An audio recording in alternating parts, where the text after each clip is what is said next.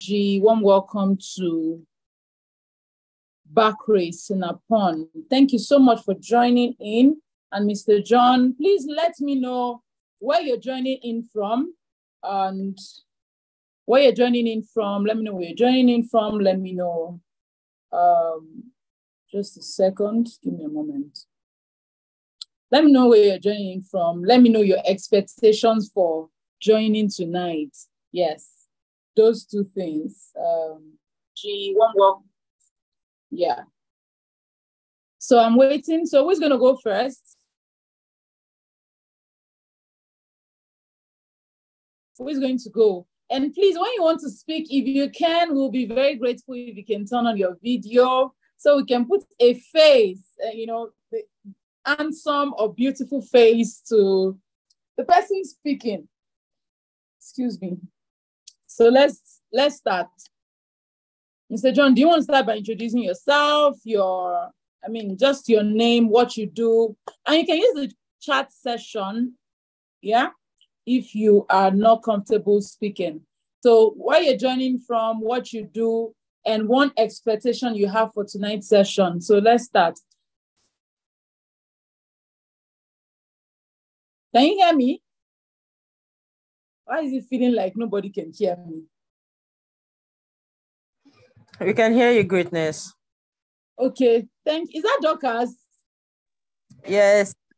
Darling, let me embarrass myself. Okay, please. And if you are on any WhatsApp group, please, can you also share? I'm going to share that we are live right now. I know a lot of people try to join at 9. I apologize that we started 30 minutes behind the initial schedule. I sincerely apologize. Please forgive me. It was not, it's not out of disrespect for your time. Sincerely apologize. Okay, so Dorcas, please start. Dorcas, where are you joining from? What do you do? And one expectation you have for tonight. Then we can take it up from others. Okay, good evening, everyone. My name is Dorcas Nnamdi. I'm joining in from Lagos. I'm into HR, and my purpose for joining tonight, although it's the topic for discussion is effective communication with teenagers. Although I didn't join for teenagers, I just joined for general communication, how to be a better communicator, get my ideas out and all. So that's my business. Yes. So my outcome, what I hope to take out is be a better communicator, know how to push my words out there. Yes, that's it. Ooh, amazing. And it's the right place because it's not only, okay, so maybe I should just remove that from my slide so that people don't think that it's just, let me stop sharing briefly. So if you want to speak and you want to turn on your video, please let me know. Please feel free rather, don't let me know. You don't need to let me know, right? Effective communication with, so I think we'll just remove that. Okay, great. So pass the button to someone else. So I can see Madam Sinapon Bakre has turned on a video. Yes. So beautiful. Yes, please. Go ahead. Yes, go ahead. Yes, I'm a lecturer in the university. Amazing. I'm joining from Lagos. And my expectation is that, as a lecturer, you meet a lot of students. I like female mentorship.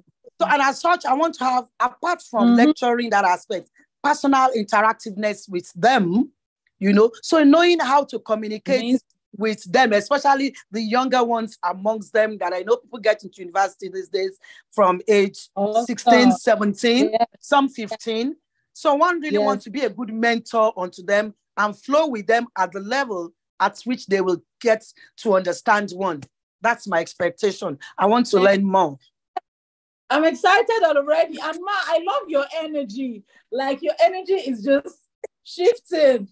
But should I tell you the truth? I think you're a great communicator. I love how you speak.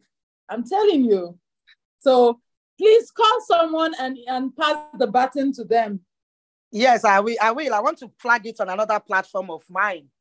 Yes, I want to do my platform in church, women in church. I want to do that now. very much. Thank you. So, Okay. Mr. John, your video is on. Go ahead and introduce yourself. And go ahead. Mrs. Sanapo has not passed the baton. Why are you jumping the gun? I am passing the baton to you. No, Okay, you Mr. made them John. law.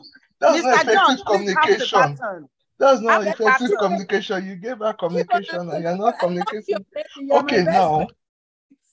Okay, I'm John Samuel, currently in the United Kingdom and a youth engagement coach. And I joined because in various parts of the world, they say youth, some say between 16 to 25, some say between, UN says it's 16 to 25, some say it's between 13 to, in Africa, we see it even up to 30, 40 years.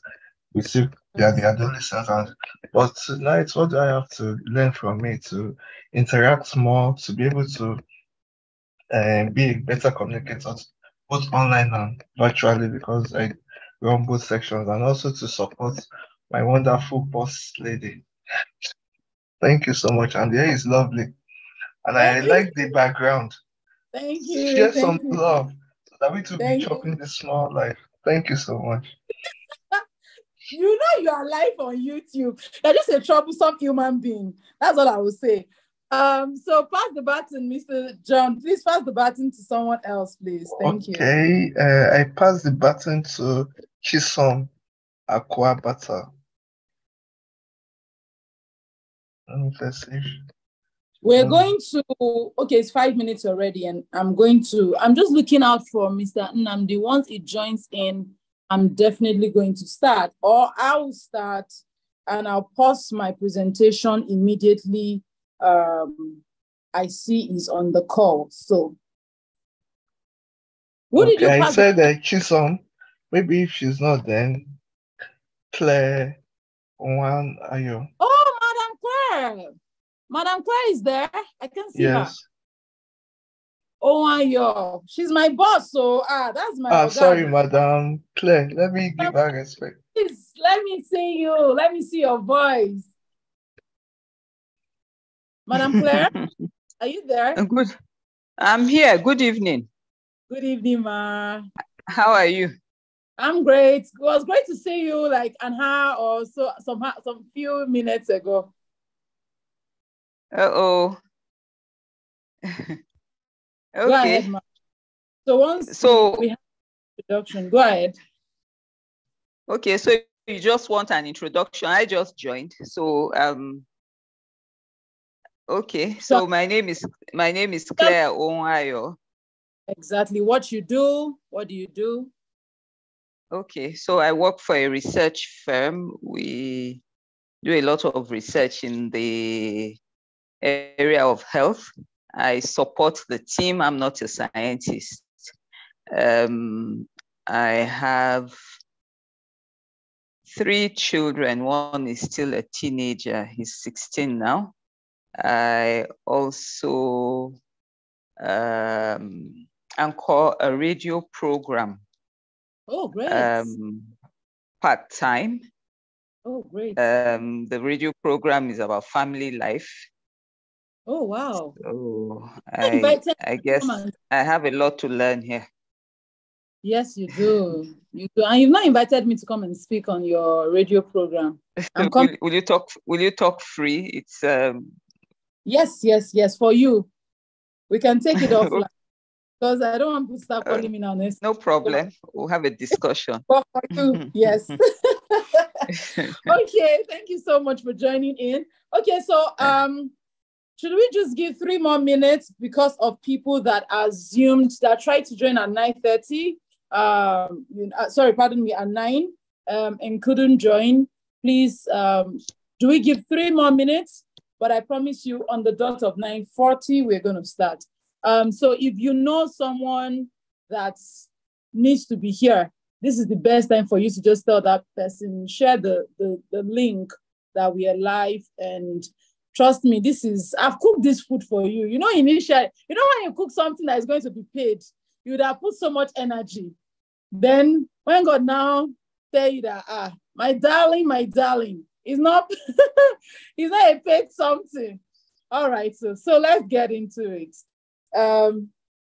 So let me acknowledge people that I have not yet acknowledged initially. I can see Madam Sheyi Onas. Thank you for joining. Madam Oluwa, Mr. or Madam Oluwa Timileyin Babijo. Please, if I murder your name, forgive me. I am terrible with some names. Please forgive me. Adeyinka Adeomi, that was easy.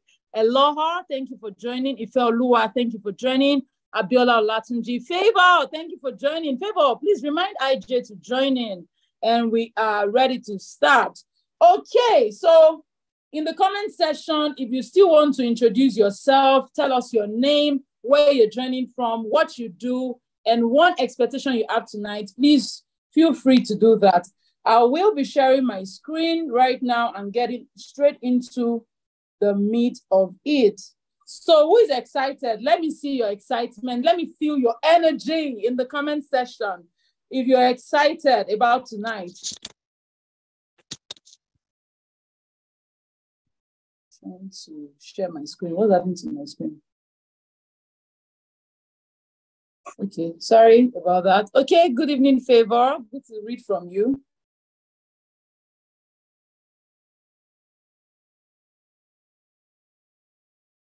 All right, so I'm sure you can see my screen now. Yes, okay. I'm sure you can see my screen now. So I will be, once I see Mr. Nnamdi on the call, Mr. Nnamdi Oboli on the call, I will pause my presentation and I'll hand over to him. So I'm looking out for him. Once I see him join, I will pause my presentation and allow him to take over. Because of course, he's a married man. I respect married people. It's not easy to be married because you are committed to somebody. Me, I'm still happily single. I'm waiting for my white husband to mingle. So one welcome to you. Pardon me, did I just? Yes. So he is going to be speaking to the spouse, to the married people, to everybody on the call on how to communicate with your spouse. So if you're in a relationship or you are married, he's going to be speaking more to the married people, right? But I'll be speaking to you on how to engage the younger generation, because that is what I've been doing for over 8 years. I was trained by the United Nations and I emerged as meritorious peer education trainer and most influential peer education trainer. And my final assessment was on communication. So I love communication. Also, I am a member of Toastmasters International, and you know that is the globally recognized body for public speaking. So who am I? Yeah, some of the things I said might not be on this profile because I didn't edit it. I used this at the Lagos Business School where I facilitated a training. So I'm an author of 4 books. Let me see if I can show you my books. Just a second.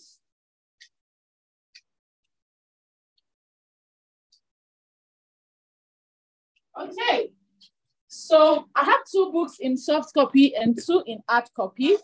This is the first one, this is the second one, Rescued by Love, Why I Cancelled My Wedding, and From Lemon to Lemonade, How to Use Your Pain to Unleash Your Greatness, and 31 Life Lessons at 31, 32 Life Lessons at 32. I'm sure someone knows my age by now. Yes, I'm 32 years old. I'm just a very small girl. And thank you. Good evening, Juliet. Good to see you. Welcome. I'm a certified master marriage mentor and counselor from the United States of America. I'm a professional coach, therapist, and counselor. Like I said earlier, I'm a UN-trained life skills trainer and sex educator for teenagers and young adults. I'm also a United Nations trained gender advocate. Okay, so Mr. Nnamdi is here. I'll just finish on this slide and I will hand over to him. I'm a licensed HR professional with the Chartered Institute of Personnel Management, Nigeria. And recently, I want to say thank you to everyone that elected me as the Assistant General Secretary of the Abuja chapter. I'm an on-air personality, so you see me on radio, TV. If you Google my name, you're going to see some of the interviews that I've done. And I've produced the film and I emerged as one of the best producers from Ebony Life Creative Academy. I'm also a certified business development associate from the Enterprise Development Center, Pan Atlantic University. And I'll just stop on this. I'm a certified nonprofit management for senior executives from the Lagos Business School, specifically the Sustainability Center. So I'm going to pause here. As I said earlier, I told you that once Mr. Nnamdi joins the call, I'm going to pause and allow him to speak. And then you can ask him questions on communicating with your spouse, with your relationship partner, whatever it is. And we'll come back to my slide. So let me run you through my slide. So you can see my slide is loaded. Like this is cooked meal for you. So don't go anywhere. Don't say, Mr. Nnamdi is a celebrity. This greatness is up and coming. I know I'm up and coming. I respect myself. But please, I have prepared cooked meal for you. Stay on the call till the end and you will get value for your time. I promise you. All right. So once again, I want to say thank you for joining in. You could be anywhere else on a Thursday evening, 9:44 p.m. You chose to be here. I want to say thank you very much. And so, Mr. Nnamdi, I want to spotlight you. Is your video on? Yes, my video is on. Yeah. Okay, good to see you, Daddy. Yes. So, guys, I used to say that. Just a second. Okay, so I think it's added to the spotlight. Okay. All right. Yeah, great. Right. So I'm gonna allow him to speak for some few minutes on effective communication with your spouse. And then you can ask him questions. Please feel free to use the comment or the chat session if you don't want to talk, but preferably we'd love you to turn on your video so that we can put a face to your name if you want to talk. And right now, so let me tell you summary. It doesn't like long profile. It's not all those people that likes you reading their profile. But Mr. Nnamdi Oboli is, as in a medical, is an optometrist. That am I right? Yes. Yeah. 24 years before he switched into tech. So now he's into tech. He resides in Canada with his lovely family. Recently, he has not even watched that one for me. Just because a citizen of Canada. I told him that he's going to celebrate it for me. But anyway, and of course, you know his lovely wife, Mrs. Oboli, the famous actress. And they've been married for over 23 years. And so you are not just hearing theory, you're hearing practical. Over to you, sir. Thank you, Greatness, for having me. And hello, everybody. It would be nice to actually put faces to everybody, but that'll be, for those who can actually put their camera on, that'll be great, because I want to make it kind of interactive. So we're talking to each other when it comes to communicating. We start by communicating with each other, actually, as we have come into this meeting. So that's the first part of communicating. We're in a social media age where I've seen couples actually communicate through the phones while they are both in the bedrooms, and they are laughing at each other and they are talking with each other through their devices. So we're in that generation. So it's always good to put a face to people as they're seeing each other. And that way we know that we're interacting with each other. That's it. So communicating, effective communication. Thank you, Greatness, for all that. This is my 23rd year that we're going into marriage, actually. So, and we have 3 boys, the last of which today happens to be his 18th birthday. So basically, I don't have any young, boys now. They're all adults in the house right now. Let us all say happy birthday to him, please. I beg you. Don't worry, he's not here, but he would. I will take it back to him. You will listen to the So can we drop happy birthday? Sir, what's his name? What's his name? His name is Cheesy. Okay, so happy birthday, Cheesy. Long fulfilled life. Happy birthday, Cheesy. Thank you very much. Thank you, That's from Sanapon Bakre. Okay. Thank you very much. Happy birthday, Cheesy, from John. Okay. John, thank you. Okay. Right, thank you all so much. All right. So the issue is that we're coming here talking about effective communication. Here's what I talk about when it comes to communication. The first thing you have to understand and realize how communication is, first and foremost, you don't have a marriage without it. Forget every other thing. It's the number one thing. You have to communicate. We had to do a lot of communication for greatness to be able to have this whole package together. Now imagine if she said, oh, we're having something someday, and she gives me a vague thing. Nobody will be here assembled in this organized kind of meeting right now without that effective communication. And communication is something that I don't understand it about people, but this is what happens to many of us. There seems to be a way that we deal with life, businesses, school, the day-to-day living. But as soon as it comes to two aspects of our lives, marriage and politics, there's a suspension of disbelief. It's as if we're watching a movie. We're ready to believe anything. We're ready to believe fairy tales. And it's like anything goes. But that's not what happens in an effective marriage. Marriage is a deliberate action by two responsible adults to effect a change and to manage their two lives, two thought processes, so that they can have an accomplished goal of a happy marriage. You cannot have an accomplished goal of a happy marriage unless you are deliberate in your actions towards it. There's no business that functions without communication within the groups, within the different heads. There's a head of department, there's a smaller head of department. It goes down the line, but all through the thread that runs through it is communication, either through emails or meetings or whatever it is, or appraisals or assessment. There's verbal and there's non-verbal communication. So with your spouse, all through that period, remember, before you go into marriage, what is the first thing that they give you when you finish the ceremony? They give you a certificate. What is the last thing they give you when you finish schooling? They give you a certificate. So marriage kind of has it backwards. They give you the certificate before you go into the education of it. Many of us are going to be educated for the first time about marriage within that context of marriage. So you're having a certificate.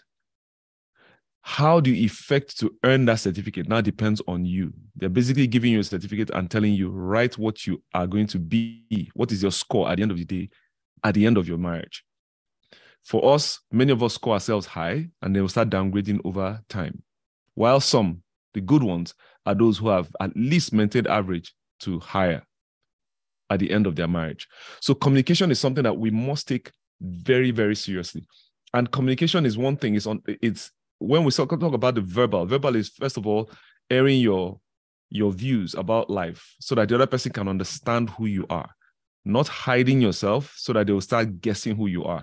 There's nothing attractive in and of itself about hiding who you are so that the other person will keep on guessing. I know people like to play those games. You know what? I don't want to give myself too much.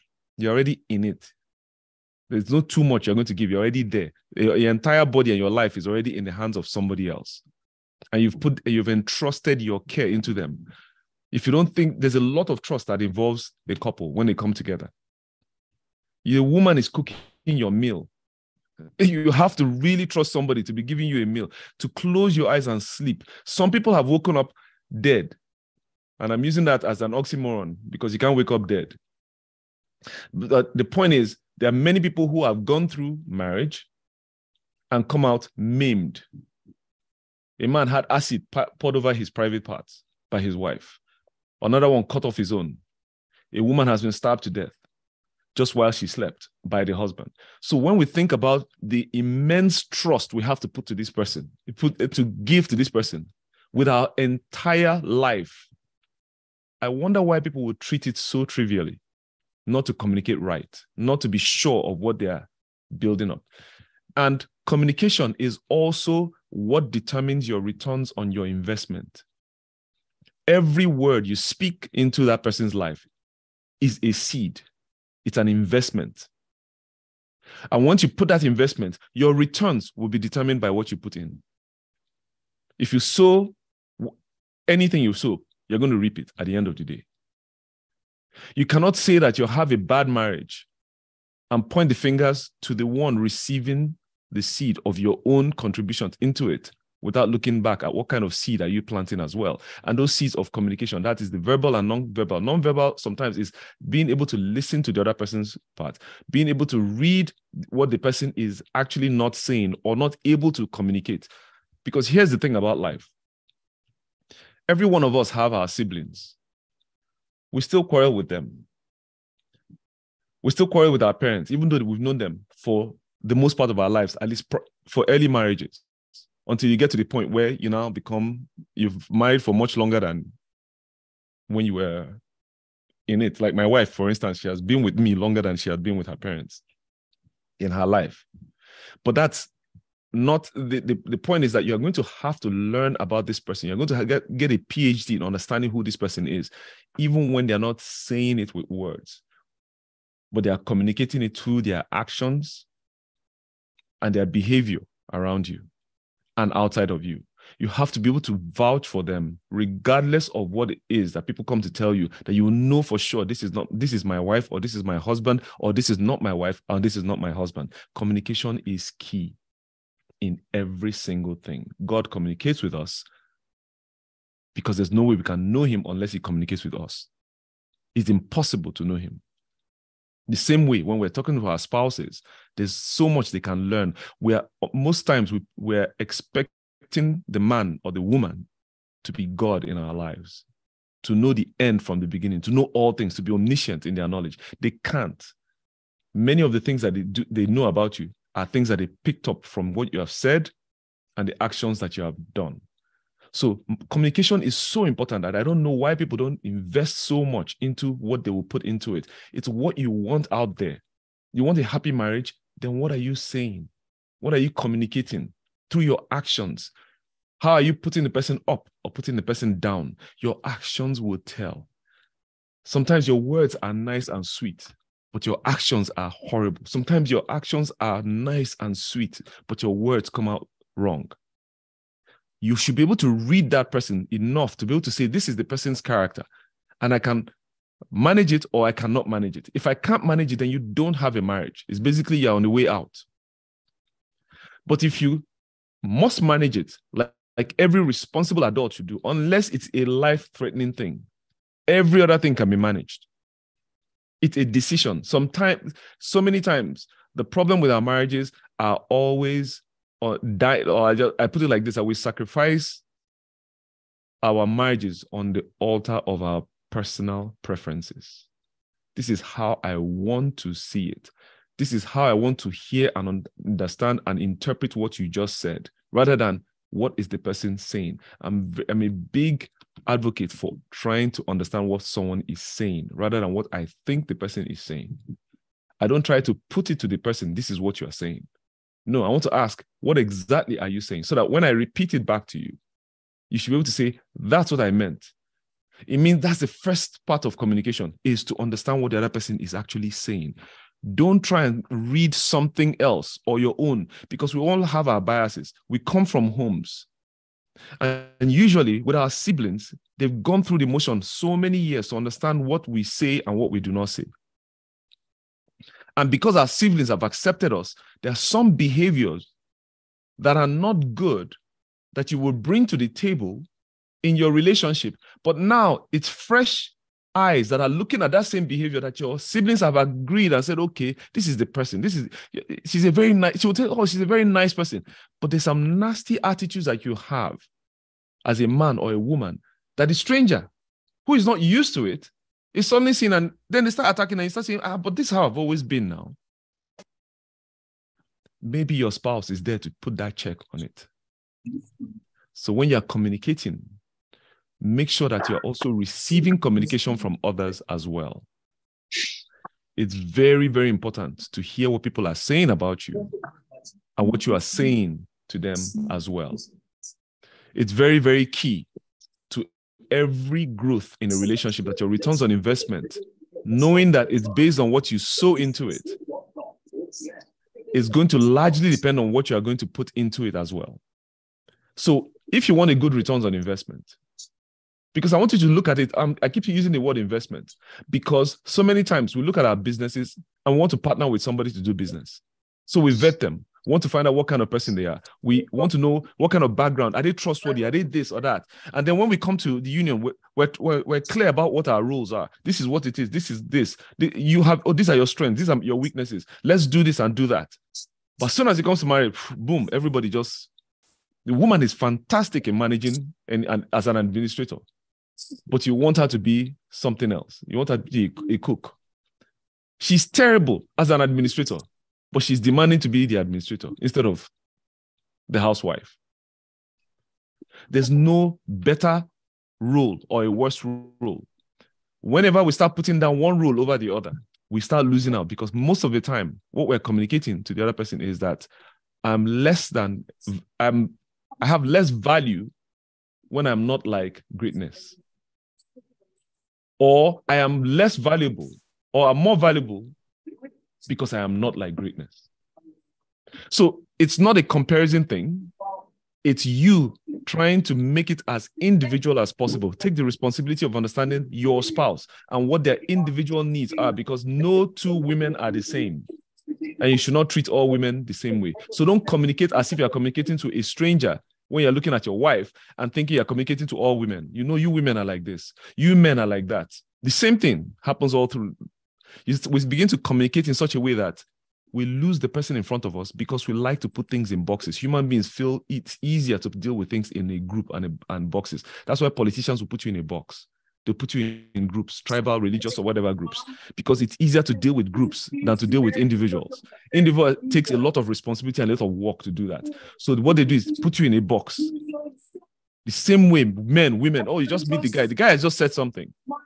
But instead of dealing with what that specific need of that person said, or your husband just said, do you know what you do? You say, all men are doing. That's how you guys do this. That's how, no. What is this person doing? That's far more important. Sorry, I think someone's mic is on, and I can hear somebody's thing on something. Okay. So I was actually going to ask you if someone was watching a TV in the house. No. Because I see everyone's mic is off, and I can't see where the noise was coming from. It's still weird. Yes, it's really weird.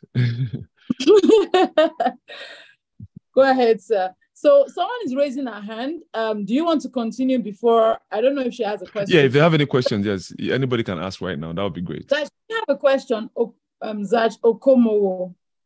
I'm sorry, I think I mistakenly pressed on my... Okay. Yeah. Thank you. That's fine. Right. That's fine. So, but if you have questions, you can start sending them in. He's ready to take questions. He's not a man of so many words, but he's a man of so many words. I hope you get it. If you don't get it, forget about it. Okay, so so I'll share for some 5 more minutes. If there are no questions for now, I can't see any question. Do we have any question before we proceed? Any questions? And guess what? Let me tell you guys, he has a book. So my friend that packed for me, so I cannot say, let me just open confession. I don't know how to do anything feminine traditionally. I don't know how to do it. I outsource everything and I just do the one I love to do, which is my work. So the person that packed for me forgot to put his book in my bag. Mr. Nnamdi Oboli has a book, Marriage for Better For. The Worst was cancelled and they wrote us. So I can share my screen for you to see that on Kindle. It's on Kindle. If you go to his Instagram at Nnamdi Oboli, it will take you to the Instagram, the Kindle version. However, if you reside in Lagos or Abuja, you can get the hard copy for 7,500 naira, exclusive of delivery fee. So you can actually pick it. The pickup point is at Lekki Phase 1. So just send me a message. You should have my number. If you don't have my number, I'll just drop it. Just send me a DM on Instagram at greatnessato, or send me a message here to say, I want Mr. Nnamdi's book. And then you will get it. So he has written a book, and the chapter 12 was actually focused on communication. Yes. So you want to get that book, and trust me, you're going to love it. Right. We still have one session, and please don't go anywhere.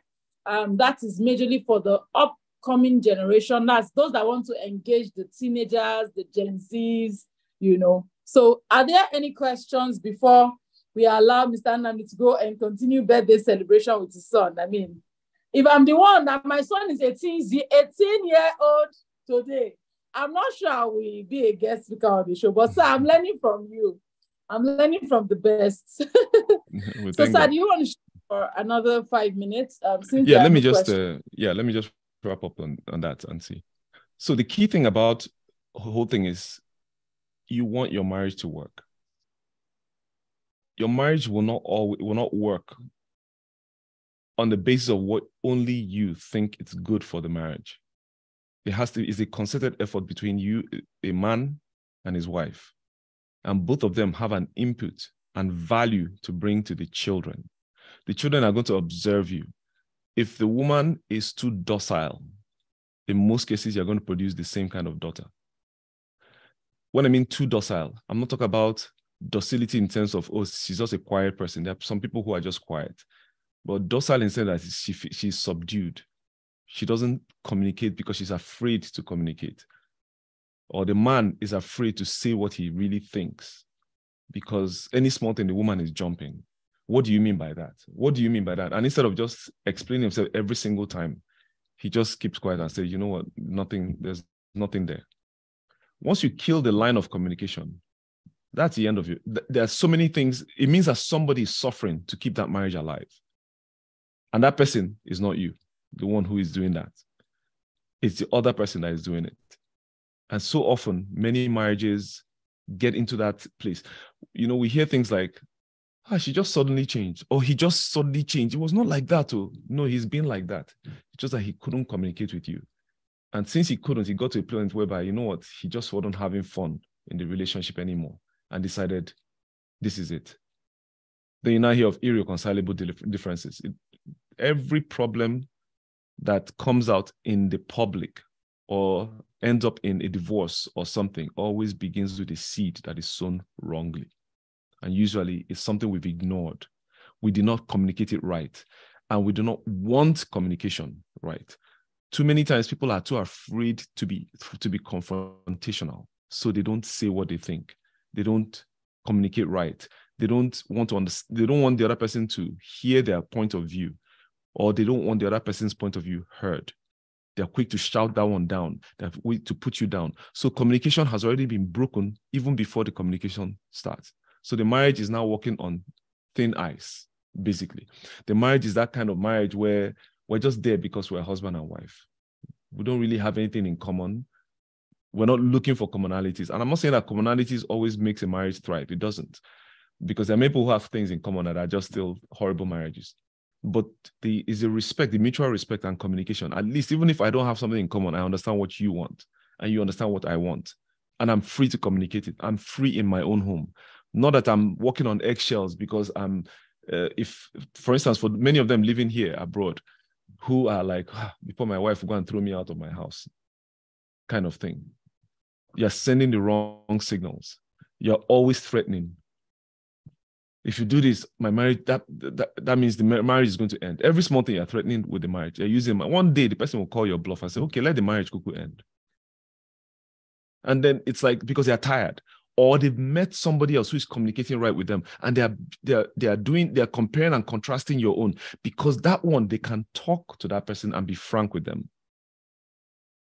I know that stolen water is sweet, the Bible says. That means that one that you're getting outside sometimes can be so sweet that you think the grass is greener somewhere else. And that would affect the one that is not happening in his own home or in her own home. And they say the wise woman builds her home, but the foolish woman tears it down with her own hands. The same thing with a man. So many times we don't want to hear what the other person is saying. And I'm not talking about just the verbal things. Someone tells you something and you just jump. No, how can you even think of doing that? Or how can you... And it's gone. That person doesn't tell you anymore. Just pray that no other woman comes and offers him what he just asked you, to have a listening ear. Because if that happens, he's going to look at that and enjoy it, and that will be the end. She's going to look at that and enjoy it, and that will be the end of the marriage. Sometimes the marriage does not end by divorce. Sometimes it's a dead marriage. Two of you are just living in carcasses in the home. You're not enjoying it. It's not fun. You're just there. I've seen that happen so many times. And the man, out of frustration, many of those men die of depression.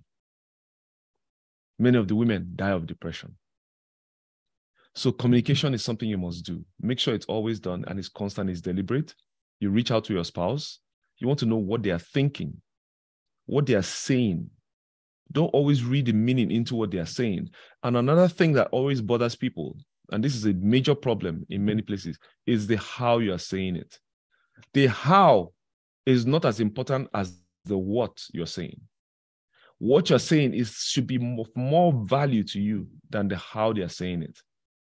Because so many times when people are expressing something, it always comes with one emotion or the other, either joy or anger or whatever, or pain.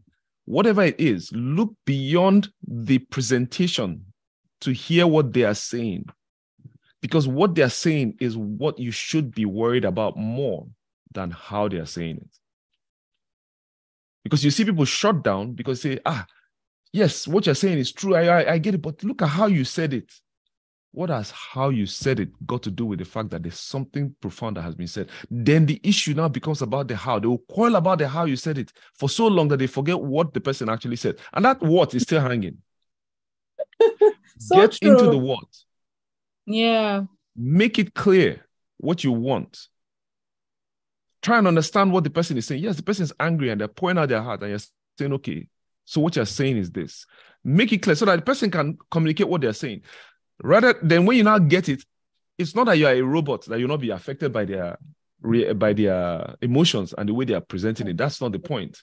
The point is that you are actively trying to get what they are saying. I mean, the Bible tells us that we should be quick to hear, be slow to speak, and be slow to anger. That means hear it well. Don't ignore what people are saying, because you have to catch all the nuances of what they are saying. Because you're building a relationship here, and you need to know what is going on in that person's world. Because that's the person you're sleeping with. That's the person you're eating with. That's the person you are raising children with. You need to know what's going on in their head. Then be slow to speak means that you are trying to understand first and foremost what they just said. Digest it. Don't react first, because the slow to sit is to control that.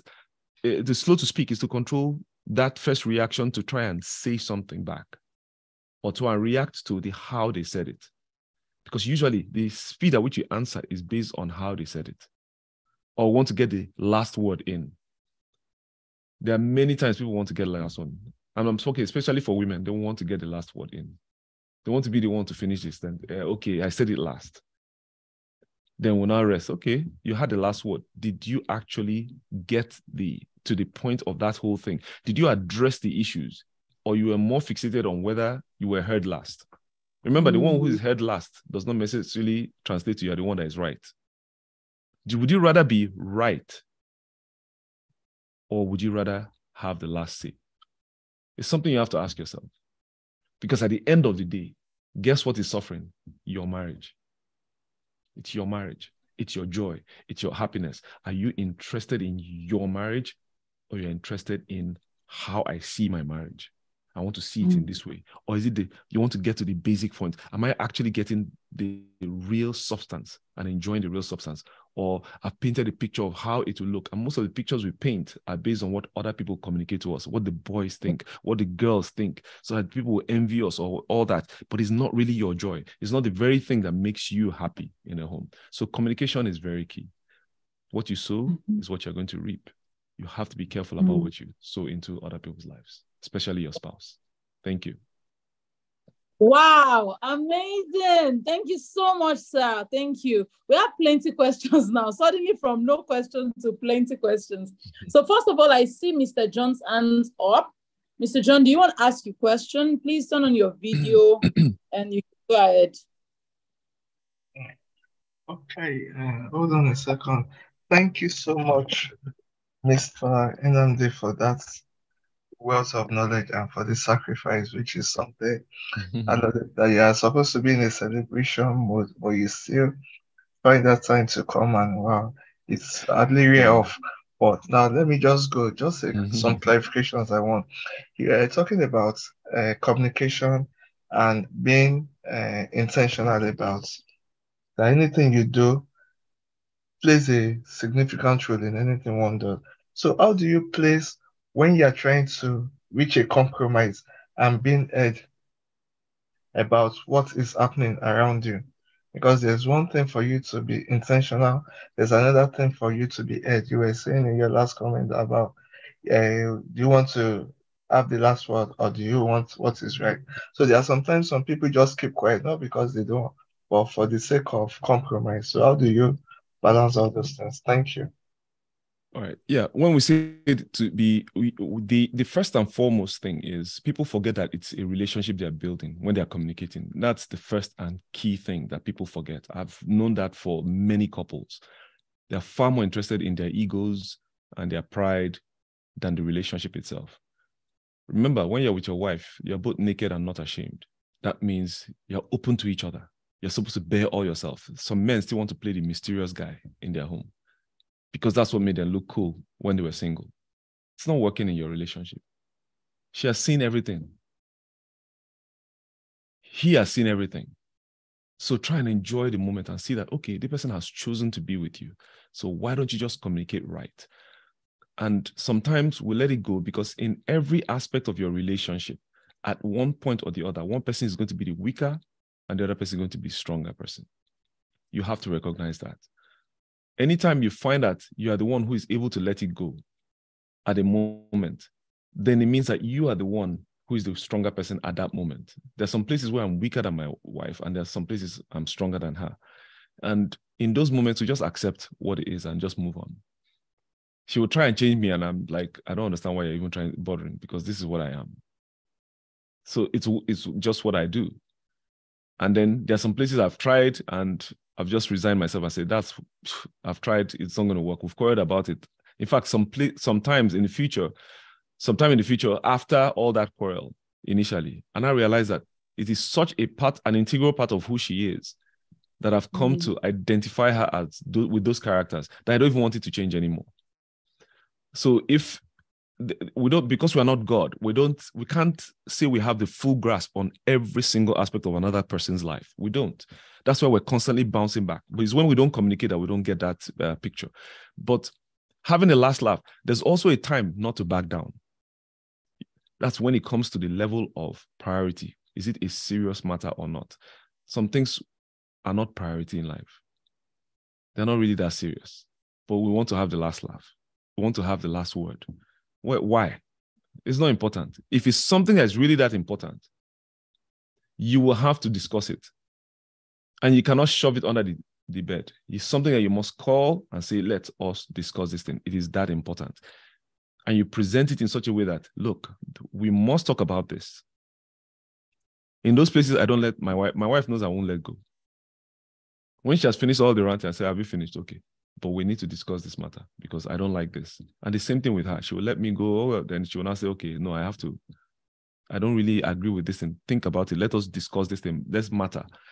You begin to see the seriousness, especially when she's coming down and trying to understand what it is that we're saying. So I will know my perspective because it's that important. Everybody knows the threshold of their spouse, but you also know when to push the boundaries. So don't push the boundaries. Don't play the joker until it is necessary to do it. In other times, just let it go because it's basically your ego that is okay, you want to go out. Should we go to this place or that place? And your ego is saying, no, I've already said it. I want to go here. It doesn't matter. It's just a venue. It doesn't have any existential threat to your marriage. So knowing when is prioritizing what those things are. If it's a decision that you had to take that is going to affect you guys and your finances and all that, then you must have a serious talk about it. But you must bounce off each other because both of you have a stake in it. It's not like one person is just saying, do it, and if you crumble, I'm not going to be affected. No, every person in that relationship has a stake in it. So respect their decisions as well. But if it comes to the mundane things like, like which school will your child go to and all that, it's not really that important. It's not that serious. Not to the point of affecting your marriage, because those things are not your marriage. Your finances are not your marriage. Your children are not your marriage. You are the marriage. They said the man shall leave his father and mother, and the two shall join to the wife, and the two shall become one. Not the three, not the four, not the five, not what your finances or anything else. Because some people may be poor, they can still get married. So finances don't define the marriage. The marriage is separate from all the other entities. Those other things are benefits of marriage. And if the marriage is good, those things will be managed well. Because there are many people who are poor, get married, and when they get rich, they get divorced. While there are some who are rich when they get married, when they get poorer, they get divorced. So those ones are people who have allowed their situation to affect their marriage, rather than their marriage to infect their situations to such a way that every single thing they add into their home is a source of joy, is a source of creating new memories. It's not something that affects their marriage itself. They know how to communicate with themselves without having this threat of other things coming into it. So being able to separate and prioritize things will define who has the last laugh or who has the last say in every situation. Know when to recognize and know when to let go. That's what I'm saying. Amazing. Thank you so much, Daddy. Thank you so much. Next question is by Titi Lori. Pardon me. She says, do you have any tips to help with understanding the less vocal partner as it may involve picking up non-verbal cues? Does that question make sense? Okay. Do you understand the question? Hey, sorry? Please, can we stay muted?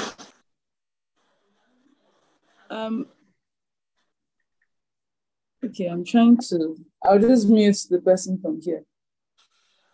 So did you understand the question? Do you want me to repeat the question? Yeah, I get the question. So here's the thing. This is how you look at it, first and foremost. There's a less verbal partner. You marry them. I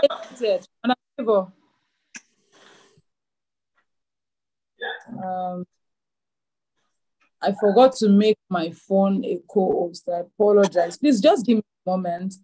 I think she's not with her phone. Maybe she's frying plantain. That's what we usually say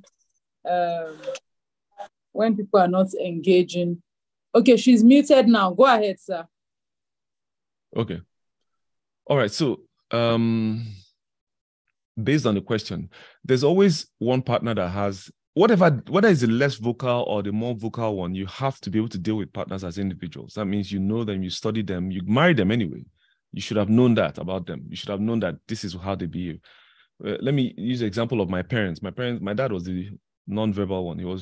They could speak for 3 hours. And my dad would probably say like 3 or 4 sentences in the entire 3 hours. My mom is doing all the talking. But that was communication, because later in life, they started communicating even much more when he retired, when he got older.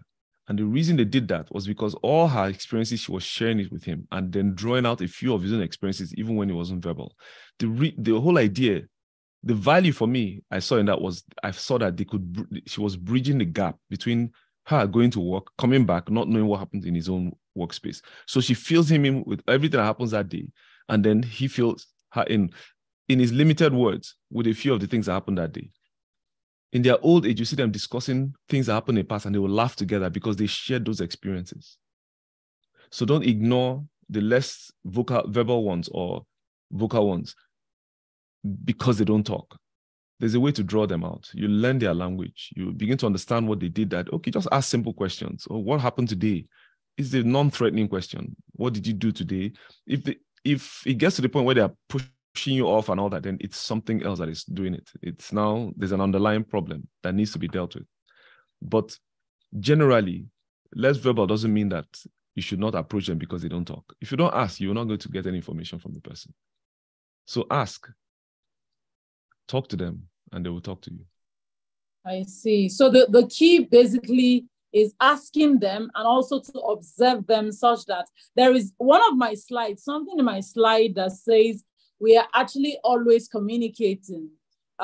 Is the other person, the receiver, that needs to pay attention to be able to decode the message correctly. I'm just hoping we can still get to my slides tonight, but I promise you, if you stay to the end, I will. So someone says, Ada Onyeri says, we know of love languages. How do you see this related to the topic of communication with spouses? Okay, I'm not a big fan of love languages and all those things because it's kind of puts people in a box. It forces something into people's life that make them think in that fashion. I'm a very strong advocate for individual recognition. Try and know your own spouse's idea of what they define as love and romance. Because I've seen people try and force, what is your love language? And the guy is thinking, I don't have a love language. He just doesn't have a love language. Yet he's in love with his wife, but he doesn't know how to express that love or have it expressed to him in such a way that he just enjoys the person being around. So when we're trying to force it, I've seen people quarrel over, he doesn't know my love language. Okay, he's the kind of person that does not read those things, but he cares for you. He provides for you. He listens to you. He does everything. But he's clueless about this definition and box that you're putting him called the love language. I'm not saying that there are no values to having love language, but I think people are more fixated on things that put human beings in boxes, in groups, in tribes, than actually dealing with greatness or John or Favor in that light. I want to know what Favor is thinking. What constitutes romance to them? I've seen people lie about their love languages. They'll tell you, I like romance and flowers. They have no clue how to maintain a flower or what even the value it has to them. But they're just trying to flow along with, must have a love. I must pick one because there's a peer pressure to have a love language. I'm not saying that people do not have love languages, but I think human beings are so not monolithic in their thought processes that you can start putting them in boxes and then defining it. Two people sitting down over themselves and drinking Gary with granite and ice is romance to that village couple. But you're saying he's not romantic because he didn't light candle. He doesn't see candle as romantic because candle is his normal light. NEPA takes light all the time. So candle is not a romantic in fact, it signifies poverty to him. So let's not put ourselves in the boxes of trying to get into the 12 steps to better marriage or all those other things. Get to the principle of marriage. Understand your spouse. Understand what makes them tick. Don't try and force a definition of outside and then start asking them, what is your love language? Or you spend so much time trying to find their love language, you forget to listen to what they are saying to you.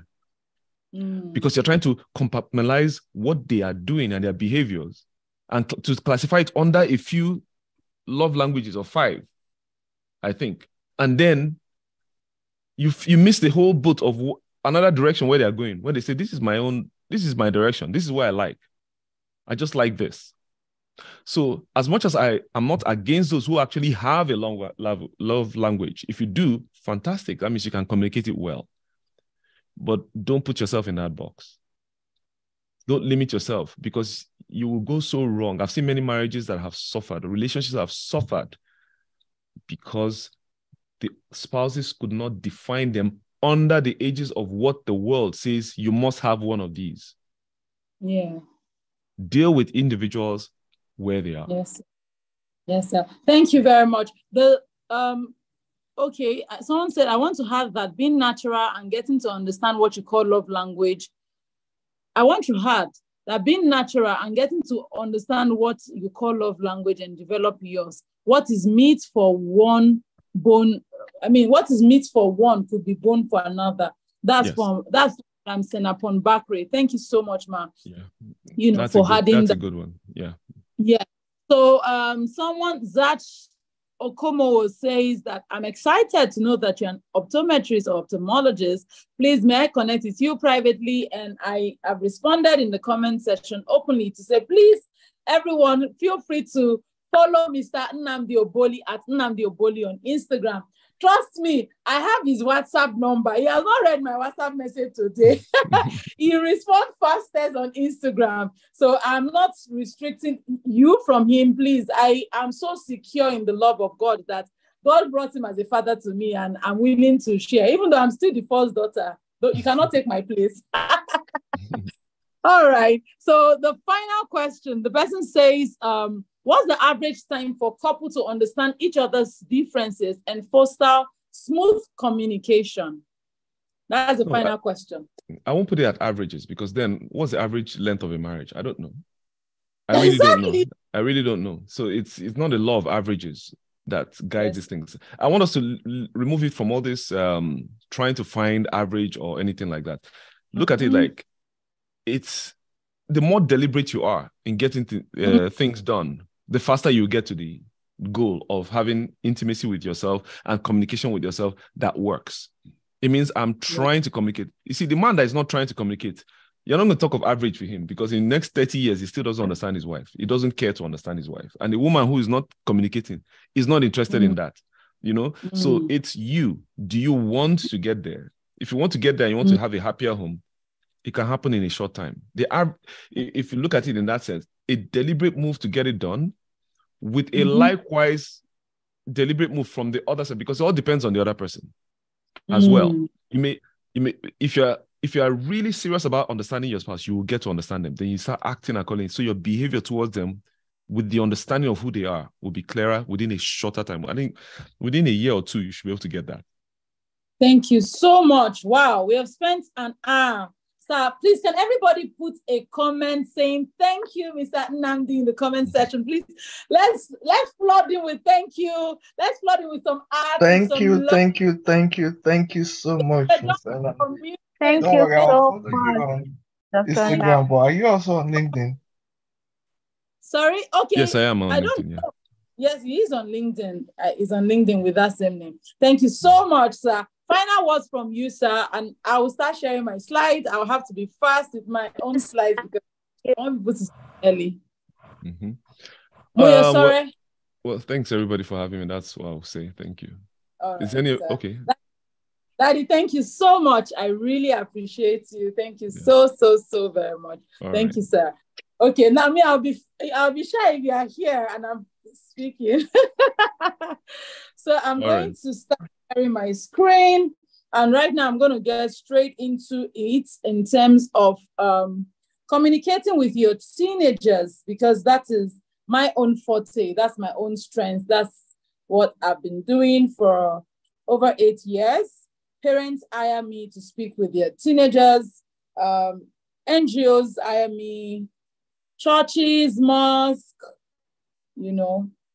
Imagine, let me tell you one fun part of my work that I love. So one of the things I do with my teenagers basically is when I want to engage them and I don't want to run a personality test yet, I take them on a movie. So imagine I'm going on a movie with my teenager and my teenager doesn't know that I was hired to be, they are not here tonight, to be his or a mentor or a coach, right? And we are just going to watch a movie. And so while watching the movie, my work is to observe them and then give a report to the parents or the clients that hired me. So like I said, once again, thank you and welcome. Thank you so much for joining. Welcome to Effective Communication. And I'm sure that you had a wonderful time, learning how to communicate effectively with your spouse with Mr. Nnamdi Oboli. I am Greatness, A.T. Olorunfemi. The A, my name is Abigail. The T is Tolulope. And that's my brief profile. I said that earlier. If you joined in late, you can,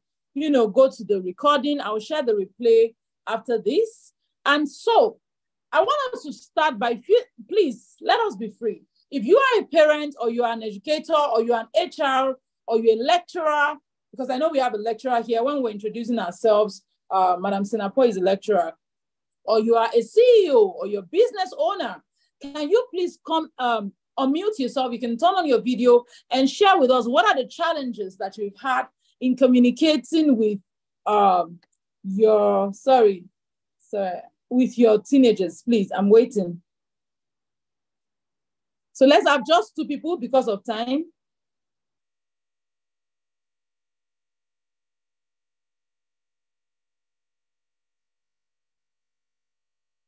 Is anybody speaking to me? Or hey, if I may. Please go ahead, please. Madam Zat, can you pronounce your name so that I'm not murdering your name? My name is Zichat Okomoku. Oh, Zichat. Yes, like you chat with a person with a Z in front of it. Oh, wow. Zichat Okomo. Amazing. Thank you for correcting me. So I've been murdering your name. I apologize. No problem. I'm used to it. So, yeah, I have a twin, not a teen. And I've had a lot of challenges with communication with her. So when I saw this, actually, I was quite excited. I have other younger kids, but she's the first and she's almost a teen. So I'm excited about, okay, I really do want to know how to communicate with her, because sometimes I make a comment like this, and then she goes, I'm saying that, you know. So it becomes a major. So I realize that I'm having communication challenges with her. I'd like to sort that out before I get to her younger. Fantastic. And I love the fact that you are very intentional. Please, can we all celebrate Madam Zichat? Because not every parent is as intentional as you are.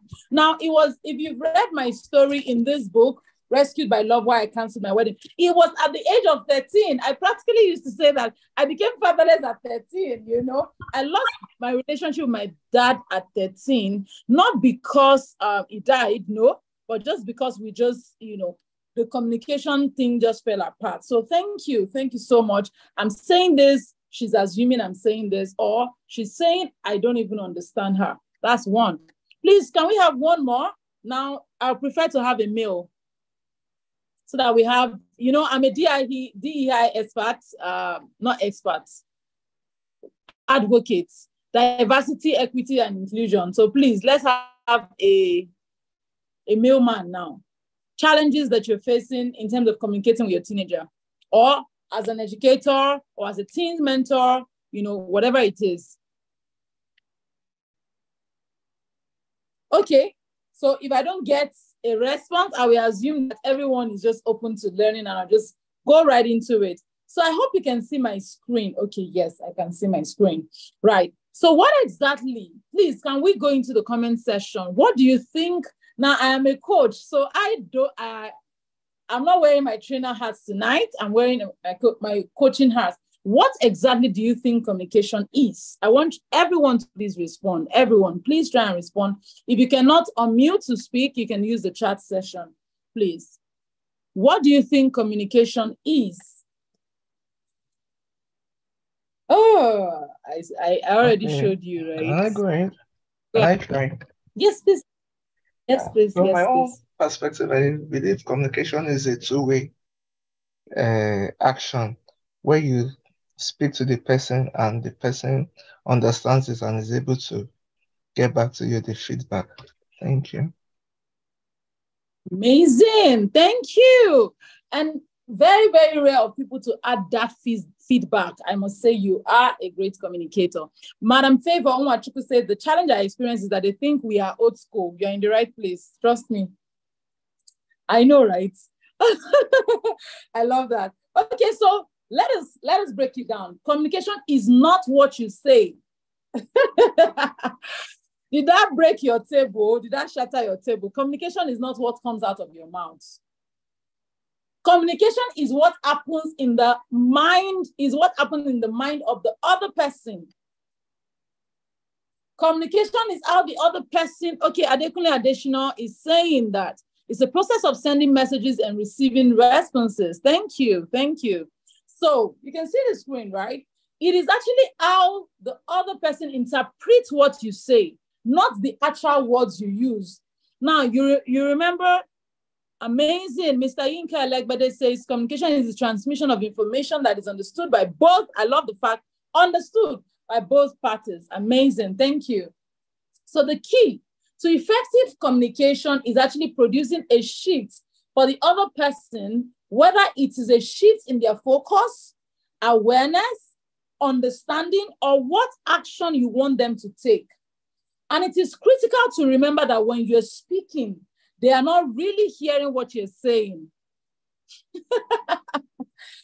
While you're speaking, teenagers are not hearing you. They are reading your emotion. They are reading your action. They are reading what's your intention behind what you're saying. So the reason why we feel that we're not communicating with them, or they are not communicating with us, is really because when you're speaking, you need to focus. What's your focus? Am I shifting this person's focus? Am I creating awareness? Am I helping them to understand? What action am I trying to help them to take? Right? So talking with your child should be something, or your teenager, or your protege should be something you do daily, even when you are busy. because it's easier to keep the conversation with them light so that you can move on to the next thing on our to-do list. Now, talking with people is very easy, but it's also not easy. It requires a lot of intentionality. There are a lot of to-do lists that sometimes you do not put it on your to-do list to speak with your teenager, to speak with those Gen Z that you feel that, their wala is too much. So I say your child won't tell you this, but he or she needs for you to probe into their inner life on occasion to find out what they are thinking and feeling. And there is a video that I'm going to play for us to watch very shortly. Let me quickly download that video because I just remembered now that I didn't download it from my, so just give me a moment. And I use videos to buttress what I am saying because, of course, we understand media is so powerful that we understand motion. People engage more with video than pictures and then words. I hope we all know that, right? And so, finally, they will intuitively sense that you understand them better because you took the time and energy to really care. When you don't really care, the teenagers know, trust me. And let me explain to you, and I'm not saying that you don't really care for them. You and I know that you really care about them. But there are times when you are overwhelmed with situations and circumstances, you're just wondering, they don't get me, and you are occupied with your own issue, and they feel that you don't care.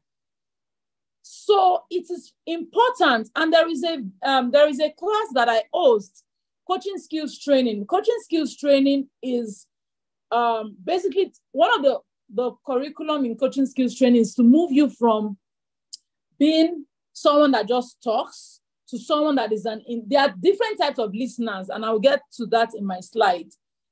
Becoming an intuitive listener. An intuitive listener is reading in between the lines. Someone said something to me earlier today that I read your book and I read what you did not say in your book. I read what you were not saying in your book. So communication is actually reading in between the lines to say, this child is saying this. What is this child not saying? And that's why I usually say that you need coaching skills because you have to parent your child as a coach. Because as a coach, we are trained to listen more to non-verbal communication than verbal communication. Because as a therapist, I have to listen to my clients because my clients can be suicidal, right? And so as a therapist, I'm listening to my clients and I'm watching the body language. And that's why if you've ever had a therapy or coaching session with me, if you cannot turn on your video, if it's a virtual session, I'm not going to hold the session because I have to read your sub-modalities. I have to read your body language. And I'm going to get there. I have to listen to your tone. I have to understand when your smile is genuine, when your laughter is genuine, when your surprise is, and it's all communication, right? And so, I'm still on my slide. Pardon me, what happened? So there are different types of communication. We all know that, right? That there is verbal communication and non-verbal communication. And verbal communication only carries just 7% of communication. So I usually say that, and there is this video that I would recommend that you watch. No, I'm not going to recommend it yet. Don't let me give you too much information. So when I went to coaching school, there was a particular movie because we study, and that's why I had to go and study filmmaking because I needed to communicate through movies, right? There is a particular movie that we were instructed to study. And one of the things that the behavioral psychologist said is that I don't believe much in words myself. And so verbal communication is actually the way we communicate with words. That is the pitch of your voice, the tone of your voice, the way you actually just switch your tone when you want to speak to, some people call something, for spouses, bedroom voice. There are ways by which you switch your tone, your pitch, when I'm moderating an event, there is a way I speak, right? Dialects is part of communication, actual words, choosing your words carefully, right? And then understanding, okay, I want to use the word that my teenager or my child understand. Non-verbal communication now is the 93%. So you see why I don't really believe in words so much. And that's why when I want to have a session with you, I would insist that your video has to be on, because it involves your facial expression. It involves eye contact. It involves that personal space, your hand gesture, physical touch, that unintentional and intentional communication through your body language. Remember, there's a part in my slides that I said we are always communicating. I'm a certified neuro-linguistic programming practitioner. And it's one of the, what's the word now? The basis on which NLP was founded, that people are always communicating, whether you are aware of it or not. So it includes presence. Like Mr. John, I want you to please, can we all celebrate Mr. John for me, Mr. John Samuel? Please celebrate him for me, because Nigeria stopped, what's the word? My international payment. I used to pay for my Zoom through my Naira account, right? Through my MasterCard. I don't have a card for my DOM account, because basically I like to save in that currency, and I don't want to be tempted to just spend it anyhow, right? So I've never thought of asking for a card for my dollar account. And suddenly they banned payment, international payment, and I couldn't pay for my Zoom. And yesterday, he was practically following up with me, like being present. When in a coaching session, we tell our clients to say, you have to be present. When I worked in a coaching school and I teach executives to become professional coaches or parents to, get coaching skills, we tell you that your number one weapon as a coach or as an HR professional, a CEO, or someone that is a mentor and educator is your presence. When I know that you're there for me, I know that when the chips are down, I can basically say, oh, she's got my back. Does that make sense? So your teenager wants to know, when they know that, let me use the name of someone on the call. When my teenager knows that, your teenager says, oh, Madam Claire has my back. Diza has my back. I don't know if Diza is a madam or Mr. Please. Madam Fatima has my back. That presence is so powerful. And presence is not just physical. And I know that not everyone is a Christian, but I want to use this particular scripture to define presence. Now, there's a part of the Bible that says, I will never leave you nor forsake you. And I use that to teach presence when I'm teaching on communicating and engaging your teenagers. Now, I can leave you and not forsake you. And I can forsake you without leaving you. Have you experienced something before that you are in a room with someone? That person did not leave you, but they are forsaking you because they did not know the thing you are going through, and you are speaking to someone that is miles away.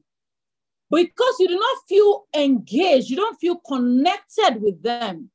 They are not present to you, even though you are housemates or flatmates or whatever it is. So presence is not just physical, it's emotional, is more emotional than actually physical.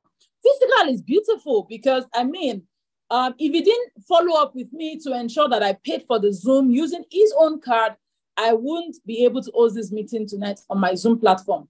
The next is perceptive and responsive. So when your teenager wants to know, do you really perceive me correctly?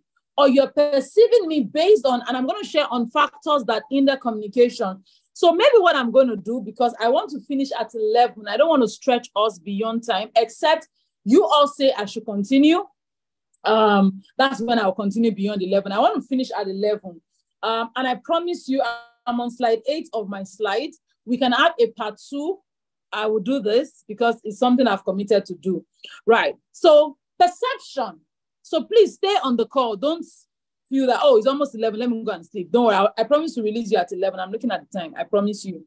You have my words. Perception. Do you perceive me correctly? Or do you perceive me based on what I have done in the past and you have not forgotten and you have not forgiven me? Because trust me, these teenagers, this younger generation, they are sponge. They absorb your emotions, and emotion is everything. When you're coming back from work and you're stressed, I know that it's very, very difficult for you to say, oh, I'm going to drop my issues at the door. And the child just say, hey, mommy, like, hey, please, I'm not in the mood. Or you are the mentor, or you are a teens teacher in, maybe in a religious organization or whatever it is, or you have a teenager like, and do you know what? When you are not responsive, they know.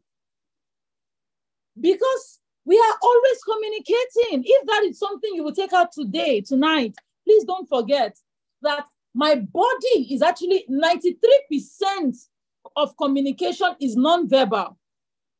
So your thoughts and feeling. Now, let me tell you the relationship between your thoughts and your feeling and what you're showing on the outside. What you're showing on the outside is actually as a result of your thoughts. Emotions, please give me a moment. Let me take water. Yeah. Emotions are actually communication. So when you come into a therapy session with me and I ask you, so welcome, how are you feeling today? I don't even know how I'm feeling. Oh, really? Okay. Tell me what exactly is going on with you. Every emotion stems from a thought. Every emotion. And I usually use this acronym of T. You know when you take a cup of tea, right? TEA. And I want someone to put that in the comment section. T stands for your thought. E stands for your emotion. And A stands for your action. And so you're not going to say that, oh, I'm just acting somehow, or I'm just reacting. It's because you are feeling a particular emotion that you're acting somehow. And that emotion is stemming from a thought. So what happens is that, you cannot control the thoughts that stays in your, that comes to your mind. You can only control the ones that stays. So I am feeling hungry and I want to eat. Do you know that you can actually, thank you, Moyosore, you can actually switch your emotions such that you will not feel hungry again. So for example, if I am moderating an event or I am facilitating a training like this, even if I've not eaten for days, although please let me be honest with you, me and food, we're not really good friends like that, right? But the point I'm trying to make is that if you want to switch your emotion such that you can create a different action, switch your thoughts. Next is your voice, pitch, and tonality. When your teenager is saying, "Mommy, why are you yelling?" You might feel that, oh, I am not yelling, but the person hearing you, because you're sending a message, the person is telling you that you're yelling. And if I don't think I am yelling, and I'm speaking to Moyosore, and Moyosore says, "Greatness, you're yelling at me." You are yelling because communication is actually how the person feels, how the person takes in what you're saying, how the person is seeing what you're saying, not necessarily your intention. We cannot see your intention. And guess what? The balance here is that everybody is acting with a positive intention. So it takes a lot of intentionality for you to align your intention with what you're passing across, such that you're not communicating wrongly. Last but not the least is just aligning that span of like the time frame and the cognizance to say, oh, my tone, I have to be intentional. I have to make sure that I am not communicating what I don't want to communicate. So why do we really communicate? Number one, it's actually for growth and development. If I want to nurture a relationship, I need to communicate in that relationship. If you want to end a relationship, stop communicating with the person. And that's why some singles, I'm sure you've heard this before, that they said, oh, you have been ghosted, right? The person just shuts down communication to say, I don't want this relationship to grow. I don't want it to develop beyond where it is. As a matter of fact, I want it to dwindle. So when you're not communicating with either your Gen Z, your partners, and you have a business, you're not communicating, you will leave room for assumptions and everybody will start, you will start losing people. They will not grow. Next, communication. Look at this quote on the right, on my left side says, communication to a relationship is like oxygen to life. Without it, it dies. So communication reinforces your sense of worth and value. Has it happened to you before that when someone is not speaking to you, you feel less of yourself? Please respond in the comment section. We have 5 more minutes to go and I'll end this right now. Has it happened to you before? So we communicate because we want to interact more. We want to build our interpersonal skills. We want to build our relationship. Thank you, Madam Favor. So how do you develop good communication with your teenagers? Number one, time. Thank you, Moyosore. Time. When you are with me, be present with me. Don't press your phone. These teenagers, these children, they see these things. I'm telling you. They are speaking with you. Yes, A stands for action. Yes, you're very correct. Oh, yes, someone was asking what it stands for. Thank you, Madam Z-Chat. And I'm speaking with you and you're pressing your phone and I can hear you. No, you cannot hear me. There is a video that when we have our part 2, of course, in part 2, I'm now the only one speaking. So you have me all to yourself, right? Part 2, I'm going to play a video to you on the myth of multitasking. I don't believe in multitasking. Maybe because I'm a trained coach. In coaching, we tell you, you have to be present. You cannot be pressing your phone and saying you're speaking to someone. Someone came to see me earlier today, and I said, please, I need to make this call to Mr. Nnamdi Oboli. I will never you will not be present with me, and I will start making a call and I will say, and you just hear me say hello. It will never happen. Number one, it's disrespectful. And don't say, oh, they are teenagers, they are children. No, because the times have changed. Now, let me tell you the reason why they feel you are old school. They feel you are old school because you are treating them like you were treated in your own generation. In your own generation, your parents could be talking to you and pressing phone. Because really, there was really no phone anyway. And even when there was phone, you people know how to now say, there was this respect and regard that you would just say, you notice our parents will just look at you so that they will know that you have my attention, right? But this generation is a generation that is highly distracted. And so I can dwell so much on this time because, trust me, teenagers want your time. When parents hire me, they ask me, are you able to understand my children in such a short while? Because I give them quality time. It is not quantity. You have been with your teenager for years, and I come in 1 hour. You pay me for 1 hour, just $100 or 75,000 naira, and I give you, this is the report, and you're like, how do you know my teenager like this? Is my job. And it's my job because I prioritize that time to say, you have me for the next 1 hour. Nothing else will distract me. No call, nothing. And if it means that when you're with your teenager, your phone, I call it no screen policy. No screen policy is that you don't put your phone this way. Can you see this? You know, when the phone rings, you can see it, even though it's on silence. So no screen policy is that it's like this. Can you see that? I don't see it blinking even when it's on silence. I call it no screen policy. So that quality time is very important. I'm going to stop here. Presence, I think I've spoken on that, using that distinction between never leaving you and never forsaking you. To say, you can leave me, but you cannot forsake me. And that's what your teenagers want. They want your presence. They want that and listen to them when they say, oh, my classmate's dad comes on their, PTA meeting or their visiting day or something. They are communicating to you to say, I want you to physically come.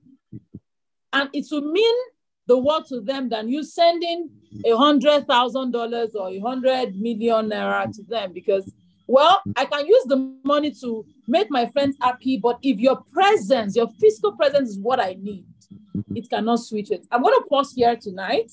I'll just show you my slide to see. I plan to show you how communication leads to trust. A lot of our teenagers and Gen Z don't trust us because we don't understand communication, and I'll show you how to do that. Also, there's an exercise that we're going to do together. What I wish I knew as a teenager, you would tell me what you wish you knew as a teenager. And I shared mine here, and you will see that your teenagers actually have some things they wish you know. I wish my parents knew when I was a teenager, you would tell me that, and we'll do this together. We are going to have a link where I'll share in the chat session. I'll talk about factors affecting communication. I'll talk about, of course, this, I mentioned it earlier, because that we are always communicating. I'll show you how you can engage and go beyond just talking. Then I will now break it down to say, now this is how to communicate effectively. This is the breakdown. I'm running you through my slides so that you would not miss part 2 for anything, not even with a date with Joe Biden. I'm done speaking. Does anybody have any question before I call it a night? It's 11 p.m. I promise you I'll finish at 11. Any question? So you can see what I have prepared for you. It's a lot of value. And I was planning to end with this to say it's never too late. If you feel that, oh, I've ruined some things, it's never too late. I was going to use my example of my Ludo game, but I'll share that in the part 2. Of course, Thomas Edison, and we'll talk more on that. If you want to hire me as your coach for your teenager or for yourself, please feel free. There is a promo that I am running for the month of April. So you can grab it, only 5 slots. You pay for 1 session and I give you 4 sessions, 75,000 naira. And instead of you having me for 1 session, I give you 4 sessions. Am I not gracious enough? So thank you very much. Please feel free to connect with me. You can do a screenshot on any of this social media network. I'm going to announce when part 2, since you registered, I'm going to send out a reminder on when part 2 is going to hold. Let me see next Thursday. I'm trying to check my calendar. Please feel free to invite other people. You saw the content of my slides is a lot of value. The fact that I switched it from paid to free does not mean that I reduce the quality. No, I don't do that. So yes, Madam Zichat says, looking forward to the next part. It's been an awesome, it's been helpful so far. Thank you very much. Thank you. Thank you. Thank you. Thank you. Thank you so much. Witness, it has been so impactful. I'll have beat myself if I didn't attend. Thank you so much. Thank you. All right. So next week, Thursday, we're going to have the part 2 so that we wrap this up. It will just be communicating with your teenagers alone, and have a refreshing night. I love you all. Thank you so much for staying on the call till this time, 1.5 hours of your time. I do not take it for granted. Have a refreshing. I love you so much. Please connect with me and see you next Thursday. Next Thursday. So do we do 9 p.m. or 7 p.m.? Which one would you prefer? I prefer 9 p.m. because people are settled in their homes and they're fine. So 9 p.m. next Thursday. I hope that works for us. Let's have your response. You don't want to go? Do you want me to continue? Can we hear me? Let me stop sharing. Okay, 8 p.m. works for you. Someone say 8 p.m. Let's have a vote so that we end this in 3 minutes. I live in Accra, Madam so Moyosore, which one are you recommending? 8 p.m. No, sorry, 8 p.m. is fine. 9 p.m. is fine because I live in Accra, so it's 8 p.m. for me. That's what I meant. Oh, I see. Thank you. So you're joining us from Ghana. Thank you. Okay, so everyone agrees to 9 p.m. So 9 p.m. Nigeria, West African time next Thursday. Let's wrap this up, and I look forward to seeing you guys. Thank you so much. And please feel free to invite someone to register. Still the same link. I'll make it recurrent right now, such that you can join in using the same link. You just go back to that same mail and just use that to register. I love you all and I appreciate you. Thank you so much for, listening to me and not leaving the call after Mr. Nnamdi left.